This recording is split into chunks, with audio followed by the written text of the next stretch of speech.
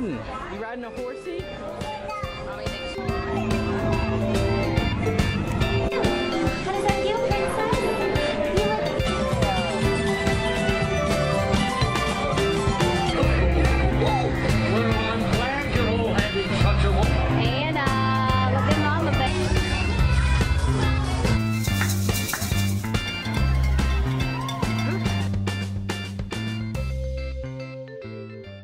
Disney Parks review that I am posting today is this fan. I love the Disney Parks fans. They last forever and ever.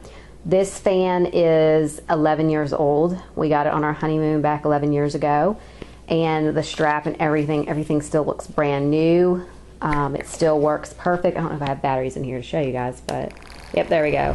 Just makes kind of a little noise because my kids have like try to destroy these little parts right here, but they have withstood my kids. So this is a great fan. You put the water inside of here. You can fill this up in your room.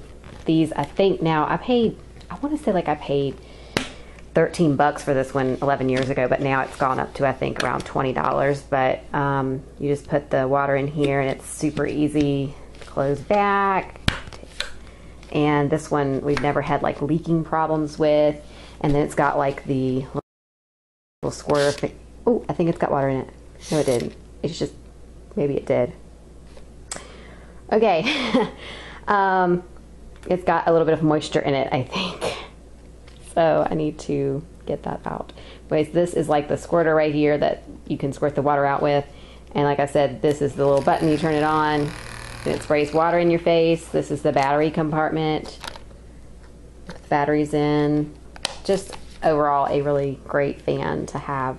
My kids love this fan. They actually share this fan, but we have bought other fans in the past. I got this one from Walmart, and this is not my first Walmart fan that I've ever bought. These fans don't last as long as these fans, obviously. This one lasted me about 2 or 3 years.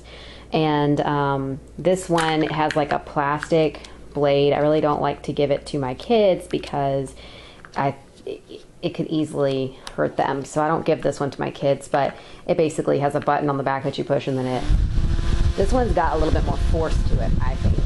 But like I said, this one is a new fan, and then it's got the squirter the same as the Disney fan does. So this one, though, it doesn't have as much capacity as this Disney Parks fan does.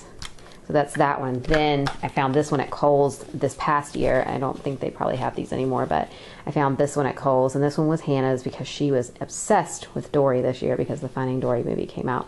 I only paid like $10 for this one, but I don't think that it would last as long as, say, the Disney Parks fan. It doesn't provide a whole lot of air. It does have the foamy fan like what the Disney Parks does, but I don't think this one's going to last very long. Here's the battery compartment. It's the same kind of thing with since the Disney Parks one. It actually got dented in, so you can see this is not very strong plastic because it's dented already. And this one is pretty strong plastic. You can't dent the plastic in that. This one has pretty strong plastic too as well, and I can't remember exactly what the brand name of this one is. I mean, this is a pretty good O2 Cool, I think. This one's a pretty good, decent fan.